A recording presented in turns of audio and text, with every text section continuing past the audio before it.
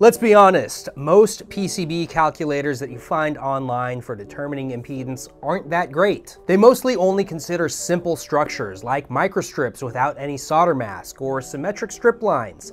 They don't consider things like multi-dielectric microstrips or multi-dielectric strip lines. You also have more complicated structures like coplanar waveguides that online calculators just can't handle. What's a designer supposed to do when they need to determine impedance in these more complex structures? For that, you would need an electromagnetic field solver. Now, most field solvers run in 3D, and of course, they're very difficult to use. They basically take PhD level knowledge to get any useful result out of them. What you should do is use an application like SI9000 from Polar Instruments. Inside SI9000, you'll find support for dozens of transmission line structures, both single-ended and differential. Impedance is determined in these structures using a highly accurate 2D field solver. You'll also get S parameters, RLCG results, and crosstalk results. Make sure to hit the subscribe button to learn more about SI9000 and about Polar Instruments solutions for PCB designers.